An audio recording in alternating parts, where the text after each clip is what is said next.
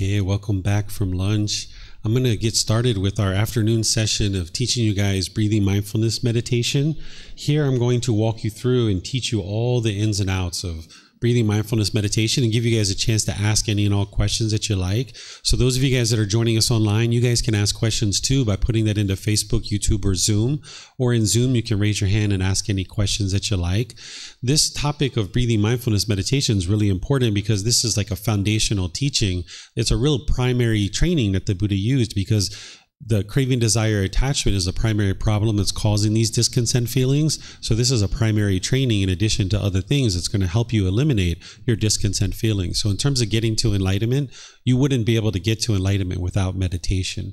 But you also wouldn't be able to just meditate your way to enlightenment. You need those other teachings that we were talking about with the Eightfold Path. But without meditation, you wouldn't be able to have what you need on board to be able to practice something like right speech or some of these other teachings.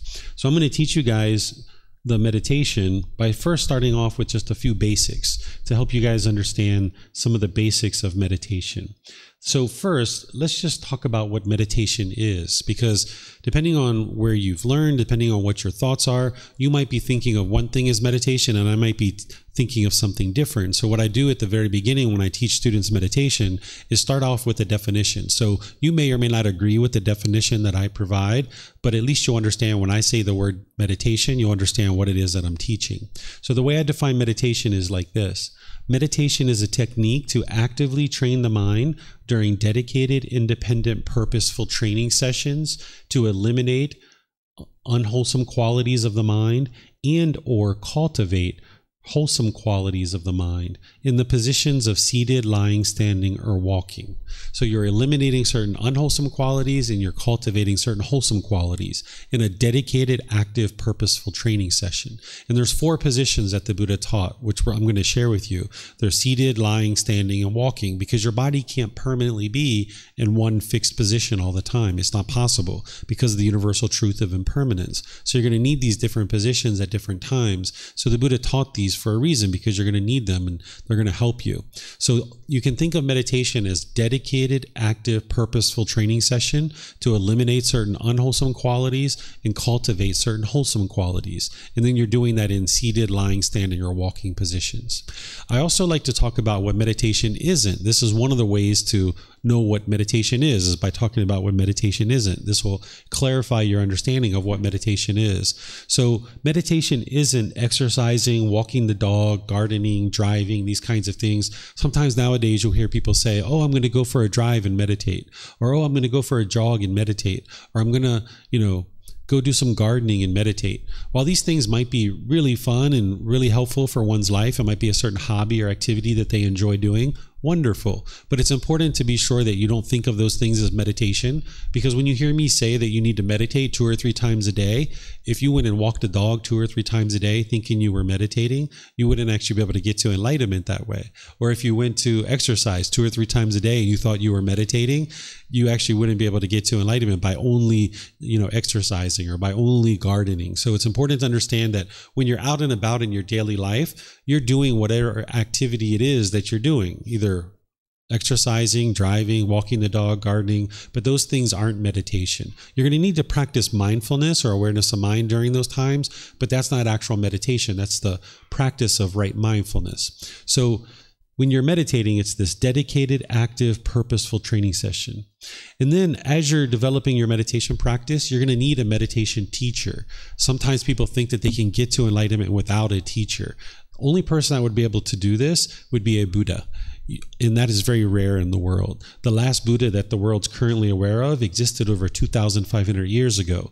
Everybody else is going to need a teacher. You can't just read a book. You can't just watch a YouTube video and get to enlightenment. You're going to need to have interaction with the teacher to be able to get help and ask questions and seek information and guidance. So if you would like to consider me your teacher, I'm fine to help you. You don't need to contact me every single day or every single week or every single month. Whenever you need help, just know that I'm here for you, right? If you would like to reach out and ask for help, you can ask for help at any time. But if it's not me, find some teacher that you can have a relationship with, that you'll be able to reach out to and get help with in your meditation practice. Because there's been students over the years that have contacted me that tried to awaken their mind on their own, and they ran into a lot of difficulties. And I usually share this one story with you guys to help you understand how important this is. There's this individual who contacted me several years ago that for 2 years, they were reading books, they were watching YouTube videos, they were trying to meditate, and they were having all kinds of problems. They started to experience major depression. They started having difficulties with their sleep. They were sleeping 23 hours a day. Their relationships were falling apart. They started having suicidal thoughts. They were actually a doctor. They were a physician, but they couldn't practice medicine anymore. They couldn't even go to work because they were sleeping for 23 hours a day. Their mind was repetitively saying the same things over and over and over and over again. This person was having a lot of difficulties in their life. And it's not because meditation is problematic. It's that this person was trying to get to enlightenment by themselves, not realizing that only a Buddha is actually able to do that. An average person wouldn't be able to get to enlightenment by themselves. You're going to need teachers and guides to be able to help you.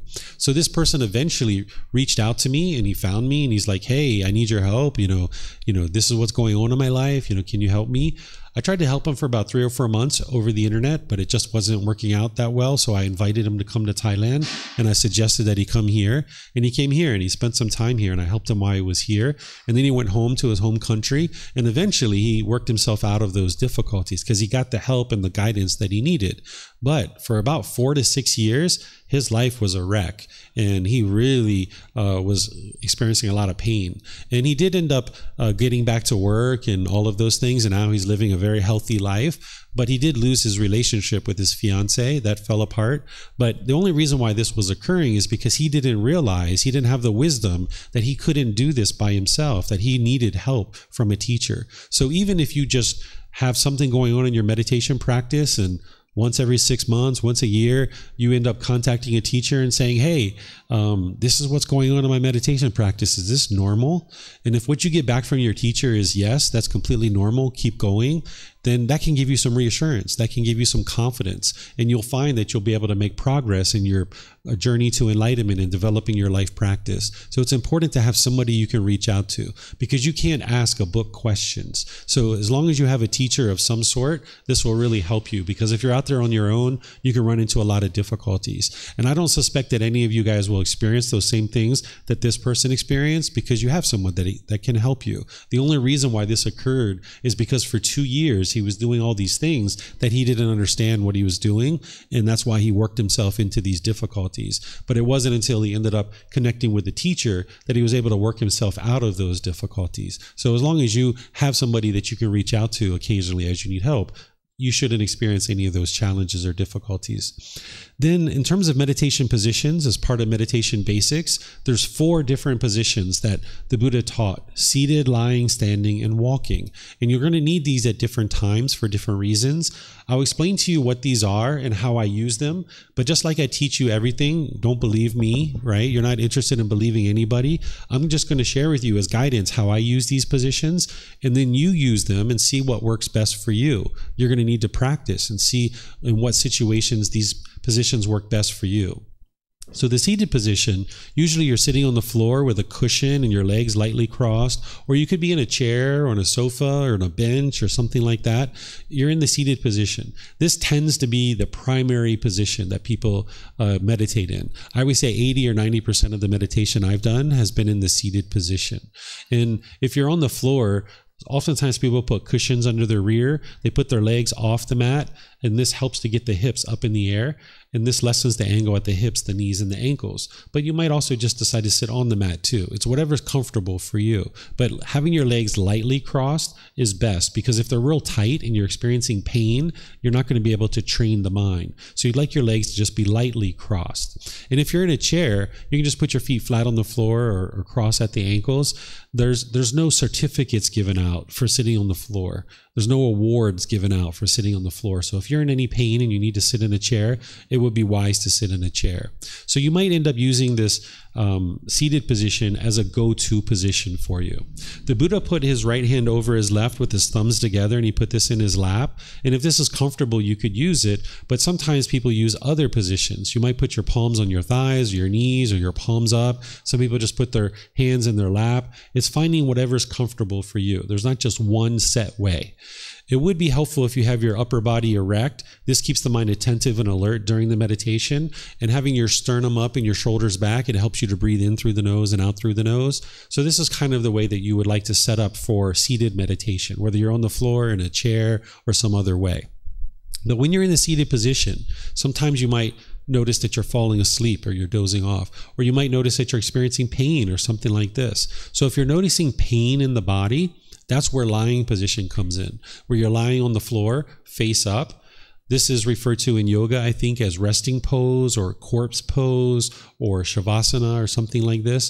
This is where you're just laying on your back, face up, and your palms out to the side. All your muscles are completely relaxed. This is really good if you notice any pain in the body, because if you ever experience pain during meditation, that's an indication to you that something's not going well, and you should adjust your body position either in that position or just change to a different position. So if I was experiencing pain in my back, for example, while sitting, I would try to adjust a little bit while I'm in meditation and while I'm in this position. But if I couldn't get rid of the pain, I would just lie down, and then you get rid of the pain because all your muscles are completely relaxed. So that's where lying position comes in.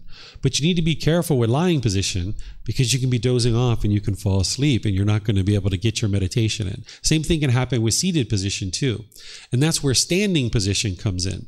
When you stand up, you just stand up with your 2 feet together side by side. Your arms can either be at your sides, or you can grasp them in the front just lightly, or clasp them in the back behind you, whatever is comfortable for you.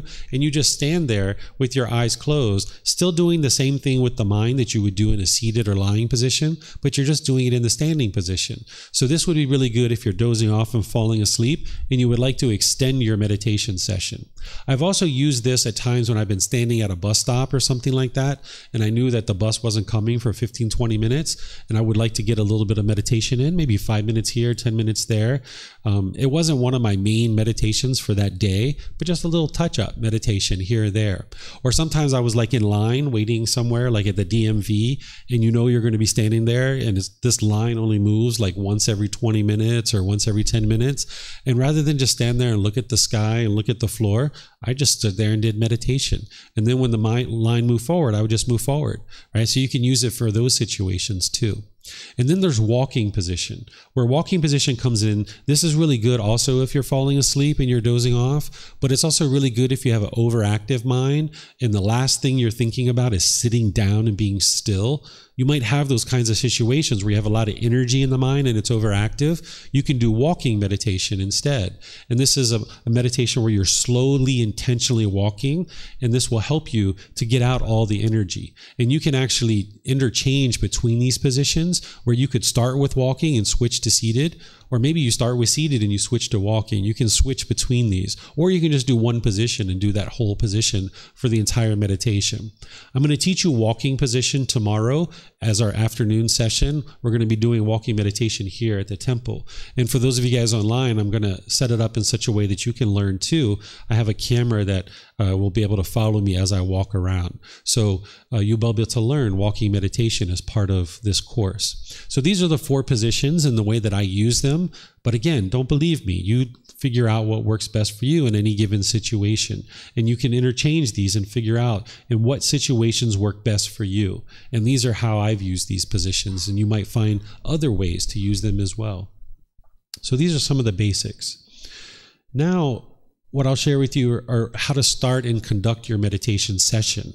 The first thing is when the Buddha talks about meditation, and you can see his guidance in his teachings, you can see where he's guiding his students and the instructions that he's providing to meditate. He talks about setting up mindfulness in front of you, before you start meditating. When he describes meditation and he actually guides his students, he talks about setting up mindfulness in front of you.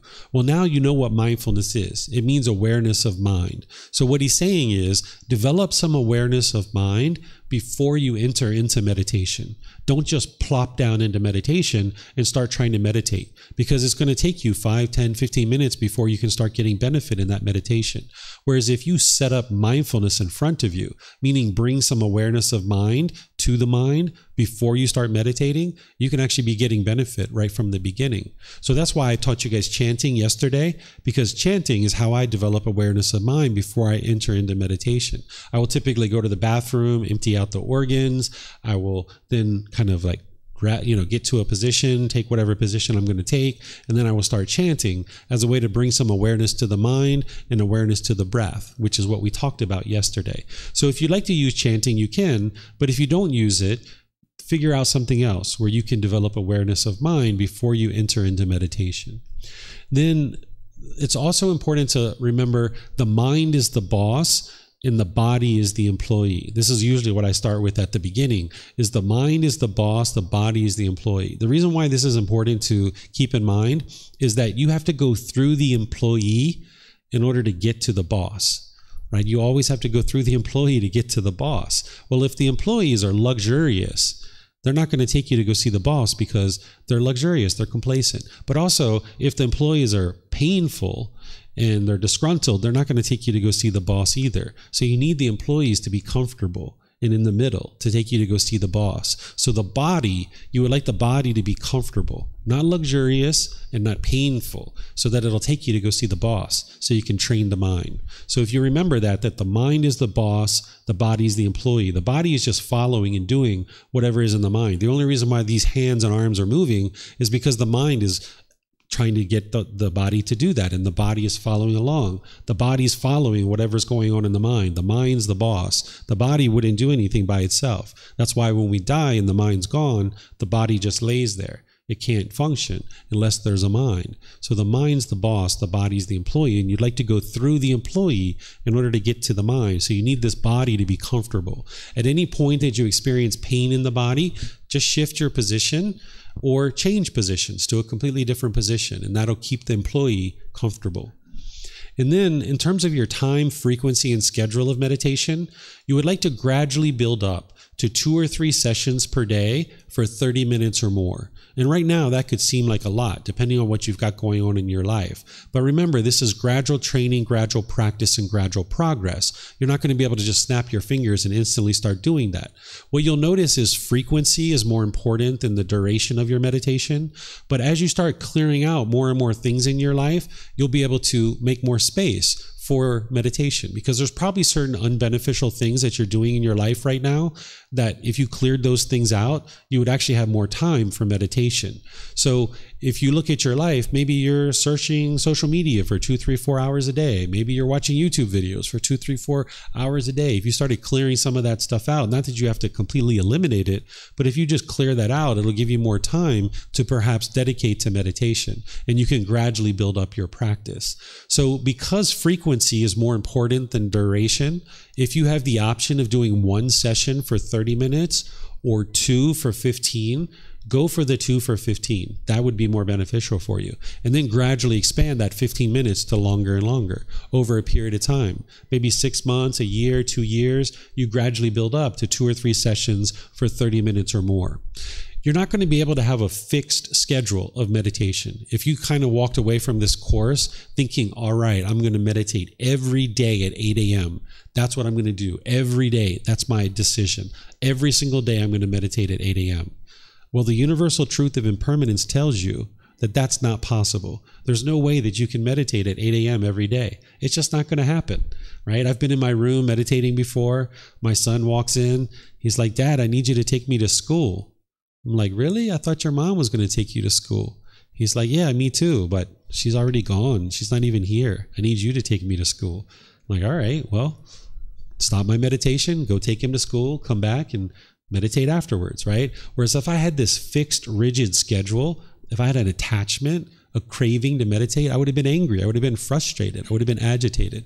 But if you understand your meditation practice is impermanent, then you can just let go take your son to school, come back and meditate later. No big deal, right? But if you had this fixed, rigid schedule, you'll be agitated. So there's nothing special about 3:30 in the morning that you have to meditate every day at 3:30 in the morning. You'll hear this sometimes from some people, like, oh, you have to meditate at 6 a.m. in the morning. That's like the perfect time to meditate. There's nothing special going on in the world at 3:30 in the morning that's going to make your meditation any better at 3:30 in the morning as 9 o'clock, 10 o'clock, or 11 o'clock. So what I suggest you do is the same thing the Buddha did. The Buddha didn't have a timepiece to keep track of time. They didn't have accurate, concise time during his lifetime. So what he did is he meditated morning, midday, and evening. You can see it right in his teachings. They say he meditated morning, midday, and evening. He didn't have a timepiece to keep precise time. So if he didn't have a timepiece, you don't need one either, right? So if you have these anchor points where you're planning to meditate like morning and evening, somewhere in the morning, probably 8, 9, 10 o'clock, whenever you wake up, somewhere around there, you're probably going to meditate. Somewhere in the evening, you're probably going to meditate. In the evening, you'd like to meditate before your mind gets sleepy. So if you normally go to bed at, say, 10 p.m., probably somewhere around 9:15, you'd like to be starting to meditate. Because if you wait until 9:45 or 10 and you're already sleepy, you can't do that dedicated, active, purposeful training session. So you're going to need to kind of back it up. But you could also do it at like 5 or 6 or 7 p.m. as well. There's no harm in doing it there as well. What I do is I meditate morning and evening. So what I'll do is I'll wake up, go empty the organs, come back, and I'll start meditating, usually right away. And then in the evening, before I go to sleep, I will meditate. And then this way, I go to sleep with some good meditation, and I wake up with some good meditation, and then all day long, you're having a great day. And then somewhere in the middle of the day, if you're able to get a midday meditation in, great. But again, it's just an anchor point, somewhere around the middle of the day. It doesn't have to be fixed, rigid schedule. Also, if you notice that you're using an alarm, and when you're using an alarm, you might experience one of two things. If you set an alarm that you're going to meditate for 20 minutes, you might be in meditation thinking, is it time yet? Is it time yet? Is it time yet? Is it time yet? This is like craving. This is the mind longing, yearning to know if it's time yet. If you're noticing the mind's doing that, where possible, I suggest that you don't use a timer. Like maybe in the evenings or on the weekend, don't use a timer. But if you're on your way to work and you only have 20 minutes, and if you went longer than that, you'd be late for work, you might decide to use a timer, right? But if you don't need one, it's best to not use one because your mind's going to be going, is it time yet? Is it time yet? Is it time yet? And this is just craving. Or the other thing you might be doing is you might be deep in meditation, getting all kinds of benefit, and then oh man, why did I set that alarm? I could have got so much more benefit, right? So if you don't set an alarm, it'll actually help you. This is like trying to determine the future. It's like 20 minutes from now, I will not be meditating. You don't even know what you're going to be doing 1 minute from now, right? There could be an earthquake and we all have to run out of this building. We don't know, right? We don't even know what we're doing 1 minute from now. How could we know what we're going to do 20 minutes from now? So if you set an alarm, it's like you're trying to decide what you're going to be doing 20 minutes from now, and you don't necessarily know. You need to reside in the present moment. So if you just go into meditation, meditate for as long as you need, and then when you're done, you're done. Right? If you'd like to keep track of your time, because you're going to need to check to see if you're within 30 minutes, look at your clock before you go into meditation. Okay, 9 a.m. Now you started at 9 a.m. and you start meditating. And then when you're done, you look at the clock again. 9:15. Okay, I've got 15 minutes of meditation. So next time, I'd like to try to expand that a little bit. So about once a week, check in on your time and see how long you've been meditating. Where you need an alarm, use it. But if you don't need one, it's best to not use it. Then in terms of your sleepiness during meditation, you might notice that you're dozing off and falling asleep. You kind of have one or two options. One, you could change your position. Move from a seated or lying to a standing or a walking, right? That's one way that you could do it. Or the second option is you could just go to sleep. Right? Maybe you need some rest. Maybe you're not sleeping so well. And as you're meditating, you're dozing off to sleep. Just get some rest. When you first start meditating, your mind is working a lot because your mind is more heavily polluted when you first start on your journey to enlightenment. So initially, the first 3 to 6 months or so, your mind's having to do a lot of work to meditate. So you might notice you get tired more frequently. But also, because your mind's finally getting what it needed, which is this meditation, your mind might be like, thank you so much for that meditation. Now I would like to relax. I'd like to rest. It's kind of like a dry sponge. This dry sponge is finally getting the water that it wants. And it's like, wow, I can be a sponge again. I feel like really loose. I feel good. Your mind's the same way. When you finally start giving it its meditation that it's been needing all these years, it might be like, wow, I really am interested in sleeping now. I haven't been getting good sleep for the last 5 years, 10 years, 20 years, perhaps, depending on how long you've been alive. You might not have been getting very good quality sleep. And now that your mind's starting to function more optimally with the meditation, it might be more interested in sleep. So if you need sleep, just get some sleep. Those are the two ways you can handle it. You can change your position if you like, or you can just get some sleep and then meditate when you wake up. You might notice physical sensations during meditation. This is like the little itches and stuff like this. Like if you're meditating, you might notice an itch. You got some options here.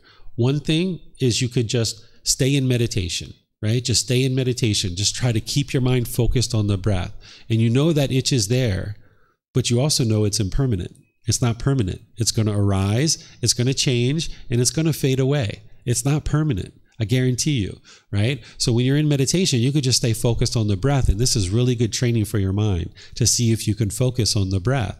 I've even had bugs come around. I've had like flies crawling around on my head. I've had them come down on my nose, go up into my nose. I've had them go into my ears while you're meditating. And it's like a challenge to try to stay focused on meditation and focused on the breath. This is actually helping you, assisting you. What you choose to do in those situations is up to you, but I chose to see if I could still meditate with that thing going on. So if this itch is happening, if you can stay focused on the breath, this will be really good training for your mind. But sometimes you might be in meditation and the urge is just there to scratch, and you might just decide to scratch. And maybe that took you 5 seconds to get to that point. Well, next time, try to make it 8 seconds or 10 or 12. Try to expand it a little bit. And then the next time, try to make it 15 or 20 seconds. And eventually, get to the point where you can focus on the breath. You see the itch, you can see it changing, and you can see it fade away. And you know that it's impermanent. So this is how you can deal with the physical sensations. If you ever notice pain during your meditation, change your position. There's no sense to sit there and experience the pain, because if you're trying to train your mind to develop wholesome qualities and eliminate unwholesome qualities, you're not going to be able to do that if all you experience is pain, pain, pain, pain, pain. So if you're noticing any pain, just shift your body in that position or change to a different position. Then you might notice visual stimulation during your meditation. This is where you might see colors, you might have vivid imagery. Some people see colors of green or purple or white or different images that might occur. This is completely normal. This is the brain actually changing. There's nothing special that's happening. Sometimes people think like, oh, I saw green. What does that mean? Am I going to get rich? Is that what that means? Or, oh, I saw purple. Does that mean my boyfriend or girlfriend's going to come back to me? What does that mean? There's nothing that means in terms of those kinds of things. I'll share with you what's going on. What's happening is you're training your mind and you're uplifting the pollution out of your mind. The brain and the mind are two different things, but there's a connection between them. And as you're cleaning up your mind, it has a positive effect to the brain. Doctors, researchers, scientists are starting to study these things. They have MRIs and CAT scans that they can see the physical structures of the brain are changing for people who meditate. And as your brain is making those physical changes, it can produce different colors and different images because the sight that you experience is actually happening inside the brain. The eye is just a lens that's pulling in the light, but the sight is actually happening inside the brain. So as the physical structures of the brain are changing, you can experience different colors and different imagery inside the mind. You can see those things. So if those things are occurring, you don't have to run out and try to figure out what they mean. It's actually just the brain is physically changing. Not only can you sometimes see things, but you might even hear things. Sometimes when I was meditating, I could hear the brain physically changing. It was like, you could hear it, right? There was a long time where I went around life. I had a lot of pressure in my skull. I used to have migraine headaches about 3 times a week. Sometimes I would even vomit. They were so bad that as I trained my mind and the physical structures of the brain were changing, I didn't experience that pressure in the skull anymore. I didn't experience headaches anymore. So you might notice these physical structures in your brain changing. You might hear it, or you might see it as it's occurring. So these are normal if you experience visual stimulation during your meditation. Then this one here, meditation with external stimulus. This is like if you've been taught to meditate with candles or incense or beads or music or something like this. This is all things that the mind can get attached to and that the mind's holding on to. And what I would suggest you do is let those things go. Because if you can only meditate when you have those special beads or when you have that special candle, then when you're 3 days into your mountain trek in the mountains of Chiang Mai, you're not going to be able to meditate because you don't have your special candle with you, right? You would like to get to the point where you only need 3 things to meditate. And you're going to have these 3 things with you your entire life. The body, the mind, and the breath. Those are the only 3 things that you need to meditate. The body, the mind, and the breath. That's it. So if you have beads or candles or incense, and that's what you're using now, no big deal. That's what you're doing now. That's what's led you to this point. But now what you like to do is start stripping that stuff out of your practice so you can get down to the point where you're just meditating with the body, the mind, and the breath. So that way, no matter where you are, at any time, you can meditate. I've been places before where somebody invited me somewhere and I went there and it was like a park or something and I was walking around the lake and I was like, wow, this is such a beautiful place. I'd like to meditate. Well, I can sit down and meditate because all I need is the body, the mind, and the breath. I didn't have to go home and get my special candle and then come back and then start meditating. I could just sit down and start meditating because my mind's not attached to anything. One time I got into a motorbike accident and I was in the hospital and I didn't have anything with me. I could meditate because I was just laying there in the hospital bed, hooked up to an IV, and I could still meditate. I didn't need my special candle or anything like that. So if you're using any kind of phone apps or any of those kinds of things now, I suggest you gradually and slowly kind of strip those away out of your practice. And usually the way the unenlightened mind works is that it craves permanence. It wants things to be permanent. So it doesn't like impermanence. It doesn't like change. So if you start implementing change into your meditation practice, your mind might kind of revolt on you. It might be like fighting you. So the way that I suggest you do it is gradually. So you could do like 1 session with your special candle or your phone app or whatever it is, and then do 1 session without it. And then do 1 session with it and 1 session without it. 1 session with it, 1 session without it. And then after you do that for a week or so, then you do 1 session with it, 2 sessions without it. 1 session with it, 2 sessions without it. And then gradually you expand that to 3 or 4 or 5. And eventually you get to the point where you're like, yeah, I don't need this candle anymore. I don't need this incense. I don't need this phone app, because your mind is fully adjusted. So if you take small little incremental steps like that, moving towards something more wholesome, your mind will kind of acclimate to that more readily. And it's the same thing when you're letting go of anything, whether it's smoking cigarettes or whether it's coffee or any of these other things that you might need to let go of at some point. If you gradually move away from it, your mind will thank you for that. Because if you go away too abruptly, your mind's going to kind of have a lot of strong feelings because of that. So you can do this with your meditation practice too, is just kind of gradually go away from some of these things. Do you guys have any questions on this? Those of you in Facebook, YouTube, or Zoom, you can ask questions as well by putting that into the comment section or raising your hand in Zoom. Any questions here?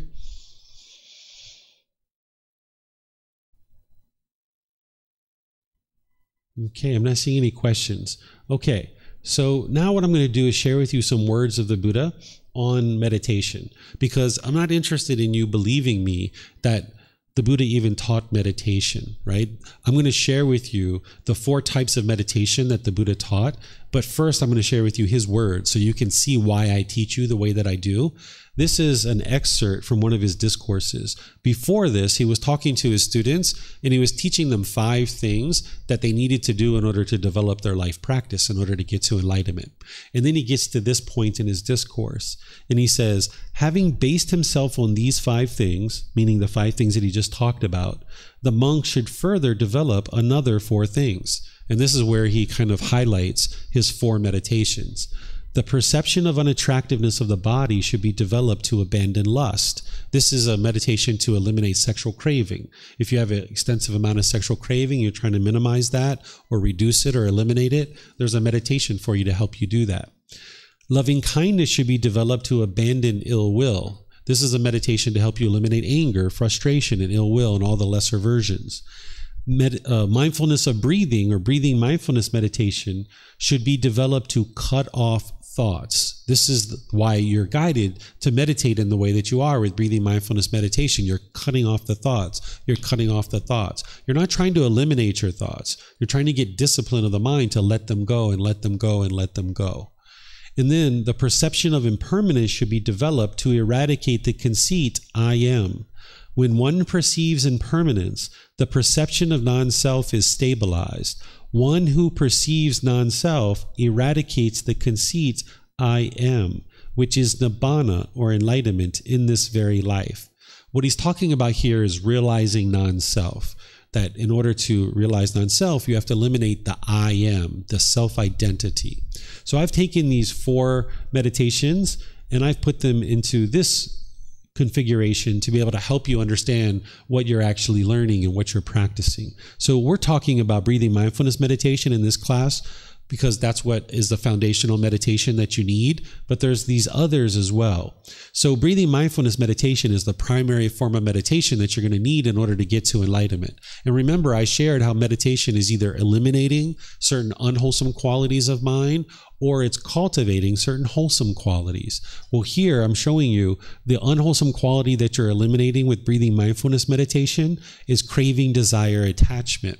And the wholesome qualities that you're cultivating are mindfulness or awareness of mind and concentration or singleness of mind. That's what you're developing as a wholesome quality in breathing mindfulness meditation. You're essentially exercising your mind in meditation, and then you're using those qualities in daily life to be able to help you. So that now in daily life, with your mindfulness or awareness of mind and your concentration, with your focus and clarity, whenever you see craving, desire, attachment coming up in the mind, where the mind is longing and yearning for something, you can cut that off and let it go. So say your mind sees that brand new pair of shoes in the mall and you're like, oh man, I want that brand new pair of shoes. Oh, I just got to have those shoes. But then when you see your mind longing and yearning for that with your mindfulness, then you can cut off and let go, applying right effort. You can cut it off and let it go because you know, like, hey, I've got 30 pairs of shoes at home. What do I need one more pair of shoes for? How's it going to help me? How's it going to improve my life? That's just the mind longing and yearning. It's very expensive to have craving, desire, attachment. You can work yourself into a lot of debt if you have a lot of craving, desire, attachment because your mind just keeps wanting more and more and more and more and more. It's like an unquenchable thirst. So in this meditation of breathing mindfulness meditation, you're developing mindfulness or awareness of mind, concentration, and the ability to easily let go, let go, let go. You're not eliminating your thoughts. You're training your mind to let them go. So when we talk about cutting off your thoughts, you're disciplining the mind or building that control where you can now control the mind because you can see with mindfulness that your mind's longing, yearning, and pulling towards something, and then you cut it off. Right? If you see that, hey, you'd like to apply for a new job and you see your mind longing, yearning, and chasing after it, you can cut it off and you can bring the mind to the middle and now gradually work towards getting that new job rather than chasing after it. Right? If you see your mind chasing after a boyfriend or girlfriend, instead of that, gradually work towards that goal, right? That would be the middle way, is gradually work towards a goal rather than chase and chase and chase and chase it. So where you see your mind with mindfulness chasing something, you can cut it off. You can restrain it, kind of pulling back the reins of a horse. If you've ever ridden a horse, you pull back the reins and slow it down. See, that's what you're going to need to do with your mind. So the breathing mindfulness meditation is going to help you to develop the qualities to be able to do that, is to restrain your mind and pull it back. These others we're going to talk about in other classes and courses and retreats that you guys might decide to take. But in this foundational program, we just talk about this one, the breathing mindfulness meditation, helping you to understand that. Here's some more words from the Buddha on meditation. He says, a pot without a stand is easy to tip over. This is one of his teachings. A pot without a stand is easy to tip over.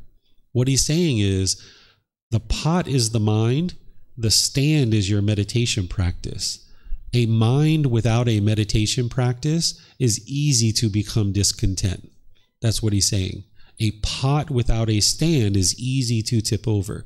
A mind without a meditation practice is easy to become angry and frustrated and irritated. So if you're not meditating right now, you might have like a little dowel rod. Your pot might be kind of teeter-tottering on this little dowel rod.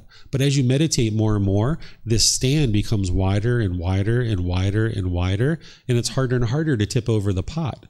Eventually, you get to a point where your mind's so stable, it's impossible for anybody to tip over your mind, that your mind can't be shaken up by anything whatsoever. But right now, that might not be the case. So you'd like to work on developing this stand, make this stand wider and wider and wider, and then your pot won't tip over.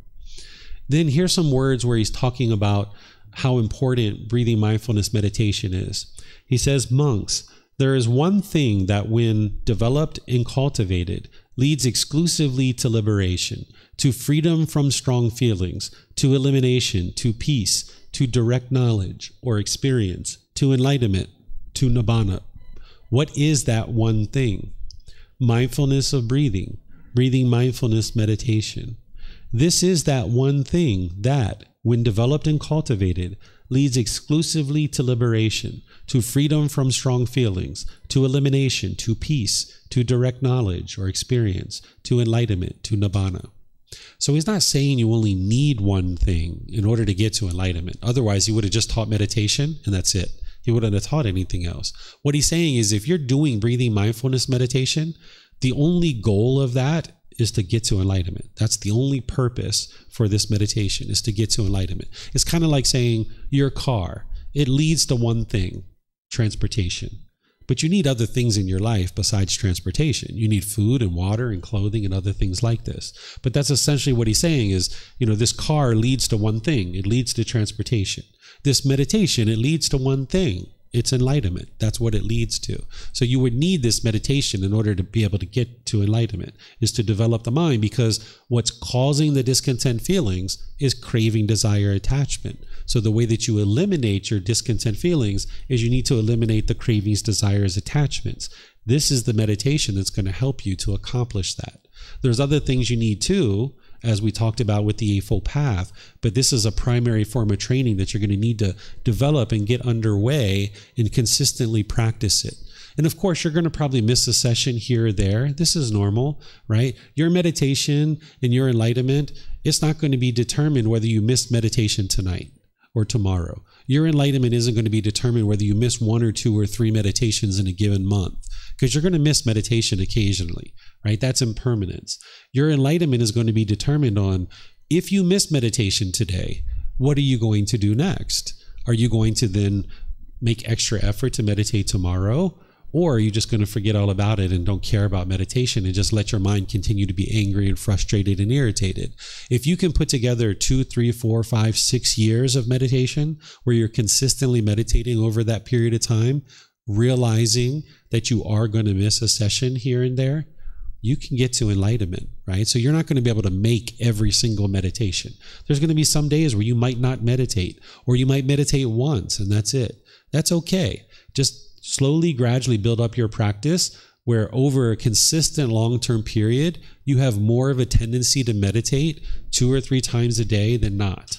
And where you miss meditation, just the next day, be sure that you get into it and be sure that you're meditating. There was a period of time where I didn't meditate for 3 years. It was the worst 3 years of my life, but eventually I got back into it. It was really hard. When your mind's complacent, the longer you allow it to stay in the complacency, the harder it will be to get back into meditation. So if you notice 1 or 2 days you haven't been meditating, jump right back into it. Don't allow that to be 1 or 2 weeks or 1 or 2 months. Get right back into it. And that way your mind won't become complacent. So here, this is the Buddha explaining how important breathing mindfulness meditation is. And out of this book series, I devoted 1 book to the consolidated teachings of the Buddha on meditation. So if you're interested in seeing that, out of the 45 volumes of the Pali Canon, it's been consolidated down into 1 book, and you can see all the different teachings from the Buddha on breathing mindfulness meditation. These are just a couple of those. Then in terms of actually doing the meditation, you would like to focus on the breath, either the sound or the sensation of air moving into the nose. The breath is the present moment. So by focusing on the breath, you're focusing the mind in the present moment. But as you know, the unenlightened mind, it wants to be in the past, or it wants to be in the future. It's not usually interested in being in the present moment. It's going to be in the past, or it's going to be in the future. So that's where when you see your mind longing and yearning, you cut it off and you bring the mind back to the breath. And more, your mind will stay in the present moment. So as you focus on the breath, remember, that's the present moment. That's the present moment. That's right now. And you would like to keep bringing the mind back to the breath. The breath is like this post or this pillar. And if you had 6 animals tied to this post or pillar, and they were pulling in all these different directions, like the monkeys going to the jungle, the birds going to the sky, the snake is going to the anthill, the alligator or crocodiles going to the river, and they're pulling all these different directions, the animals would pull, but then they would get yanked back to the post or pillar. And they would pull and they would get yanked back and pull and get yanked back. Eventually, as they keep doing that countless times, eventually they get tired. They're going to get exhausted. And they're going to sit down and they're going to be still at that post and pillar. They're not going to pull anymore. So your mind is the same way. The breath is the post or the pillar. And it's going to keep pulling and pulling and pulling and pulling. And you're going to keep yanking it back and yanking it back and yanking it back and yanking it back and yanking it back. And eventually your mind's going to get tired. And it's going to say, all right, I'm just going to sit here. And this is where it takes many years to train your mind. But eventually it's going to get tired. It's going to say, all right, I'm just going to stay in the present moment. Because every time it pulls, you yank it back and you yank it back and you yank it back. And this just takes time for your mind to learn this, that every time it pulls, you're going to keep yanking it back and yanking it back. Okay? So the goal of this meditation, it isn't to eliminate your thoughts. Sometimes people think that's the case based on the guidance. The goal is to notice them sooner and sooner, and when they do occur, cut them off and let them go and bring the mind back to the breath. So if 20, 30, 50 times during your meditation you have to let go and let go and let go, this is really good for your mind. Really, really, really helpful. Because then you've trained your mind to let go, to let go, to let go. Even when you're enlightened, you're still going to have thoughts during meditation. You're still going to have thoughts. It's just that you're going to have an occasional thought. There's going to be this peace and this joy in your mind. And you're going to have an occasional thought. Still, even when you're enlightened. But when you have that thought, you're going to notice it right away. And you're going to be able to easily cut it off and let it go. Where right now, you might have a bombardment of thoughts. It might be like thought. Or you might have a thought, you might indulge in it for 2 or 3 or 4 minutes, and you realize, oh yeah, that's right, I'm meditating. Bring my mind back. And you bring your mind back. That's usually the pleasant thoughts, right? You have that pleasant thought, you kind of follow it for a period of time, and you're like, oh yeah, that's right. Let me let that go. Come back to the breath. So if you're noticing that your mind is bombarded with thoughts, or that your mind indulges in a thought, and then you have to let it go after a while, this is completely normal. But over time, you would like to notice them sooner and sooner and let them go easier and easier. That's what you'd like to build up to. Okay? So this is also words from the Buddha. He says, meditate, monks, do not be complacent, lest you regret it later. This is my instruction to you. The way that I say that is never give up. Don't allow the mind to be complacent. Because if you give up on your meditation practice, that's like saying, I'm just going to be angry for the rest of my life. I'm just going to be sad for the rest of my life. I'm just going to be guilty and feel shameful and bored and lonely. Yeah, I'm just going to accept it. If you don't be complacent, then you'll actually be able to make your way closer and closer to enlightenment. What the Buddha is saying about don't be complacent lest you regret it later, when you're angry and you're frustrated and you're feeling sorrowful and grieving, you'll regret having not meditated, right? This is like the closest thing you'll get to from the Buddha, where he's like, come on, do your work, go meditate, right? So when you're angry or frustrated, you'll regret it later. One time my son went to school and he saw a movie at school, and it was like a horror movie. It was like a scary movie. And he came home and he was having trouble sleeping that night. And it was like, he usually goes to sleep around 8 or 8:30. It was 11 o'clock and he still couldn't go to sleep. And he was telling me, he's like, Daddy, I'm scared. I can't go to sleep. And I was like, you haven't been meditating, have you? Because he doesn't meditate much.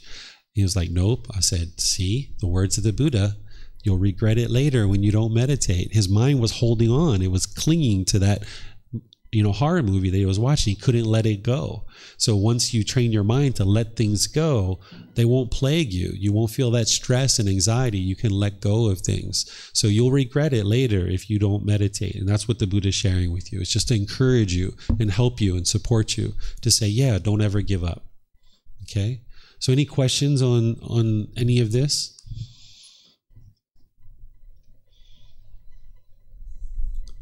Okay, let me see if we have any questions here. No questions online either. Okay, so it's about 10 minutes to 3, and we usually end class at 3, but because we went a little bit extra with the Eightfold Path, that cut into any potential meditation. I can stick around and meditate with you guys. Usually that's what I do at this point, is meditate with you guys. If you'd like to stick around, you're welcome to stick around, and I'll meditate with you guys and guide you in a meditation session. If you need to leave and you would like to leave, of course, you guys know you can always come and go as you please. You're not required to be here. But let me just check in with you guys. Are you guys interested in meditating, or would you like to end class here? You'd like to meditate? Meditate? Okay, you guys like to meditate? Okay. Do you need like a little 5-minute bio break to use the restroom or anything?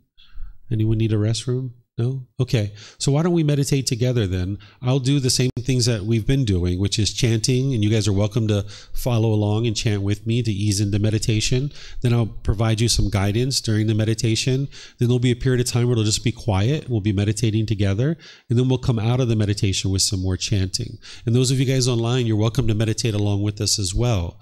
These chanting sheets are on our website at buddhadailywisdom.com. You'll go there to free books, and you'll be able to see the chanting sheet there.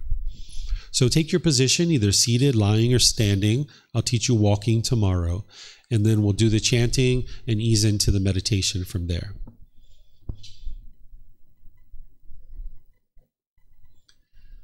Arahang Samma Sambuddho Mahakeva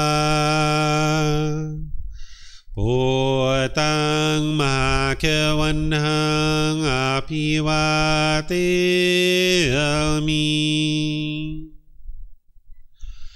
Savakato Mahakavata Dhammo Dhammang Namasami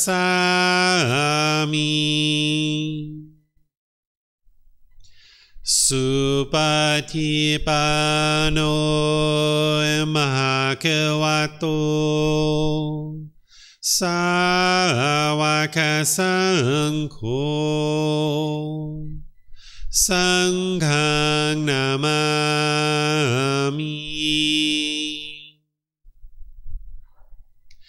Namo Tassa Bhagavato Arahato Samma Sambuddhassa Namo Tassa Bhagavato Arahato Samma Sambuddhassa Namo Tassa Bhagavato Arahato Samma Sambuddhassa Iti piso emakeva Arahang Samma Sambuddho Vicacaranang Sambuddho Sakato Rokavitu Anuttaro Purisa Dhamma Sati Satatawa Manusanang Bhutto Bhagavati.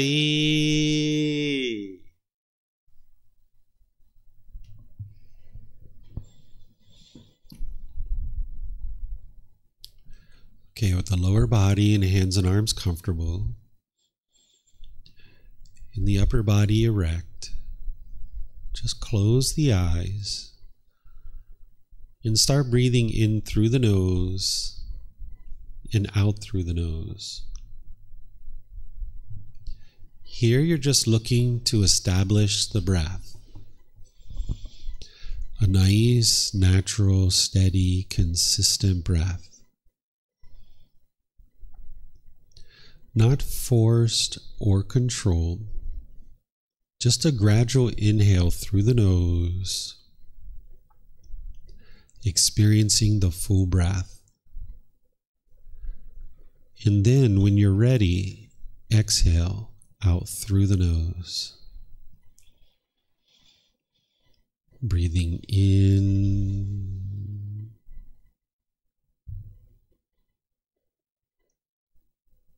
and out.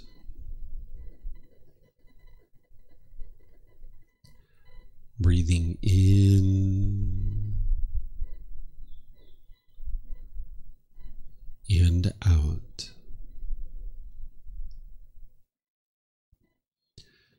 Your breath may not match up with the guidance that I'm providing, and that's okay.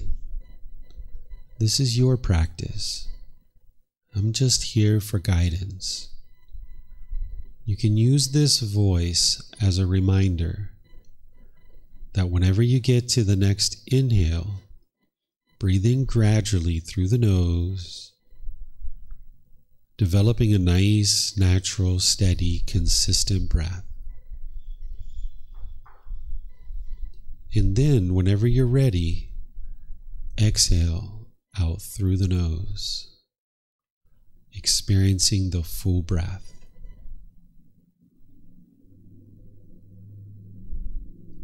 Breathing in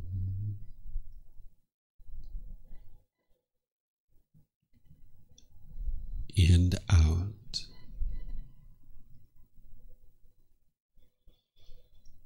Breathing in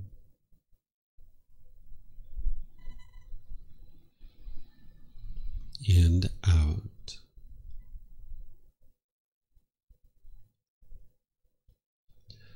With the breath well established, start fixating the mind on the breath, either the sound of the breath coming into the nose or the sensation of air moving over the skin into the nose.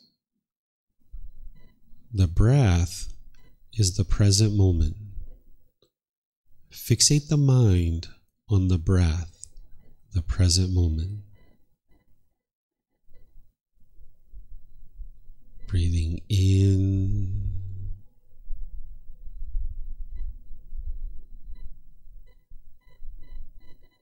and out.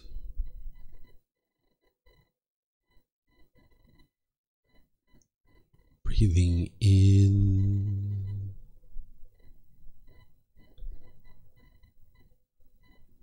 and out.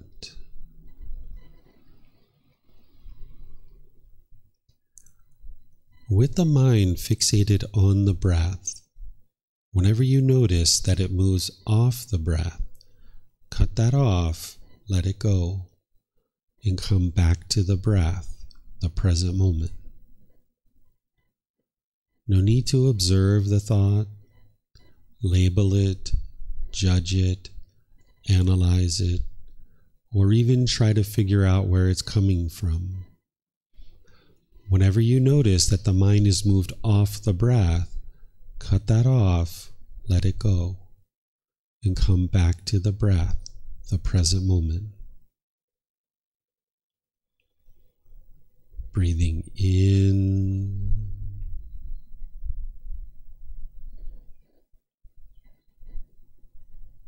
and out.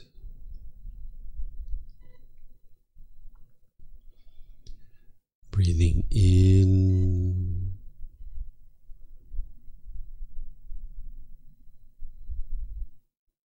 and out.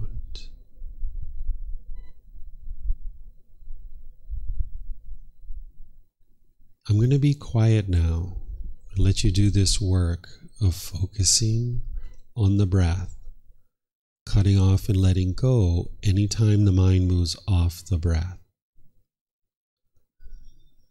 You have nowhere to go. There's nothing to do. No one needs you right now. This is your time to focus on the breath. Breathing in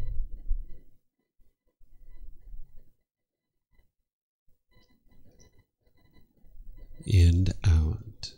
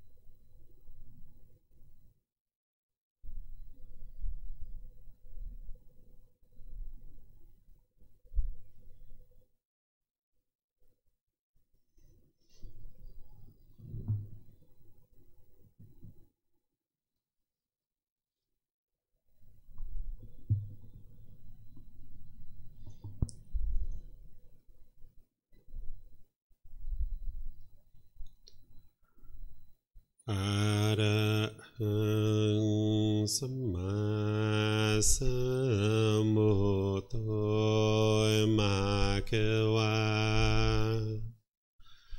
พุทธังมะคะวันหังอภิวาเทมิ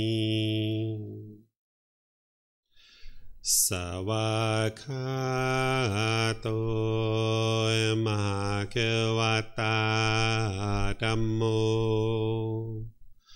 ธัมมังนามัสสามิ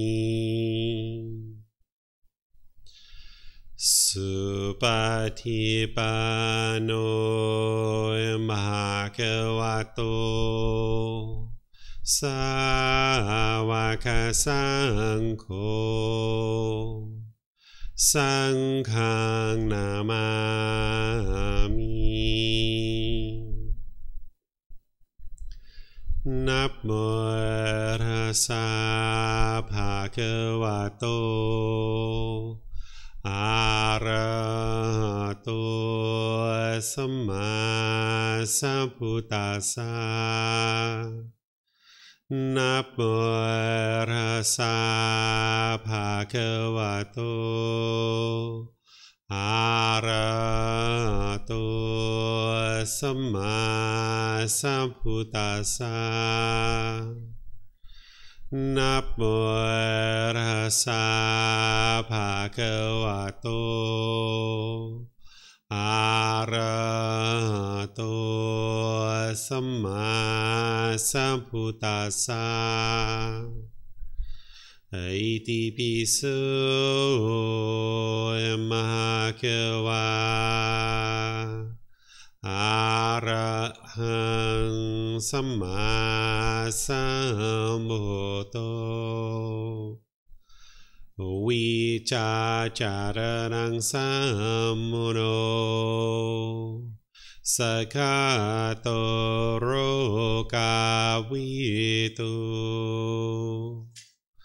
อนุเตโรปุริสาธัมมาสติสัตตาตาวามนุสนังโอโตภะคะวะติ